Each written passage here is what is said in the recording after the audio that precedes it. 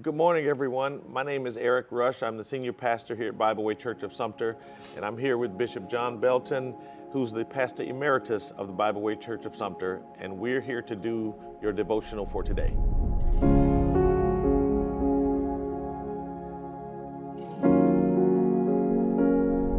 So today's devotional is actually one of Bishop Belton's favorite scriptures that down through the years, it's been one of his anchor scriptures that he always refers to.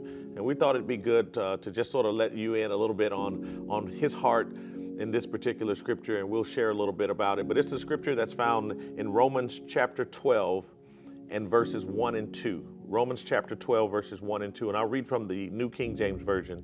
And it says, "I beseech you, therefore, brethren, by the mercies of God, that you present your bodies a living sacrifice, holy, acceptable to God, which is your reasonable service."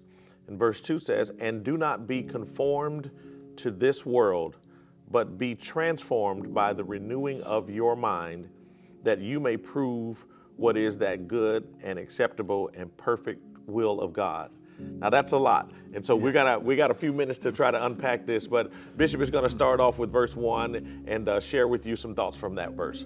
From verse 1, we find that Paul is dealing with, and concerning the church, he's dealing with us concerning the pure holiness by the mercies and the grace of God.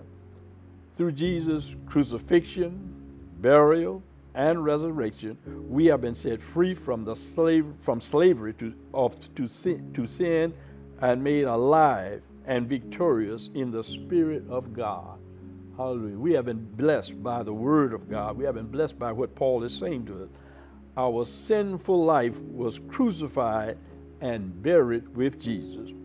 We must accept this as a fact of our holy living in Christ Jesus. With that being true, therefore we have His power, praise God, His Word, and all that He has given to us by His Word and His Spirit, praise God, to avoid ungodly behaviors. By grace and the power of the Holy Ghost, we have been set free to live our lives in holiness. Not by the will of our flesh, but by the power of His righteousness. That is, of God's righteousness. We must stand in truth. Daily present our bodies to God as an instrument of righteousness. An instrument of righteousness. God wants us to live that life. He has given us the authority through His Word, by His Spirit, to live a life like that. Not only that, but to present all that we are, to live a sacrifice and holy life through the power and the will of God. We must also live by the Spirit, who give us power and freedom through the way of holy living. God has blessed us in a tremendous way through this verse of Scripture.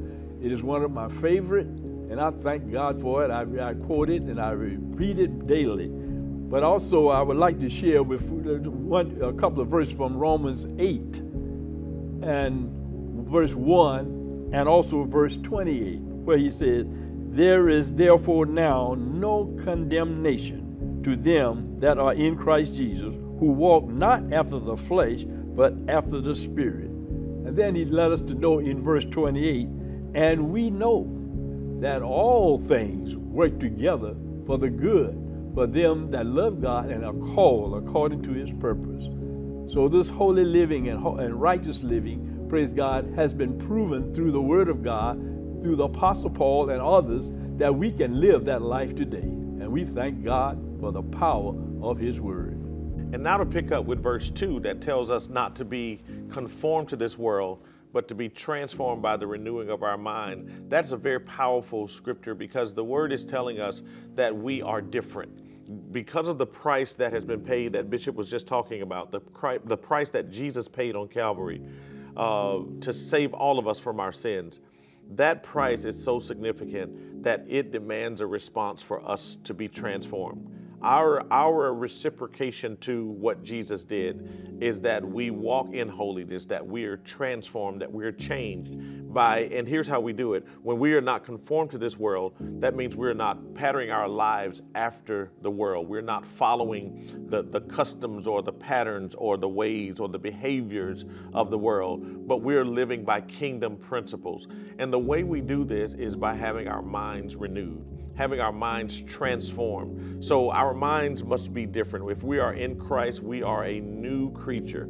Old things are passed away. All things are become new. So we have to change the way we think. We change the way we think. We learn differently. We learn to know God's will for our lives. We learn what the will of God is in each situation. And so we're transformed by the renewing of our mind. And once we are transformed, the Bible says that all things are new. When we are in Christ, all things are new. All things are new. And that becomes very important because just to use an example of the caterpillar and the butterfly, that process of metamorphosis, when the caterpillar changes into or is transformed into a butterfly, that is a permanent transformation. The butterfly never returns to being a caterpillar. Once he is changed, he's changed forever. And so when Christ, because of the work that Christ has done, our transformation, when our minds are renewed, we're not conforming to the patterns of the world, that is a permanent change.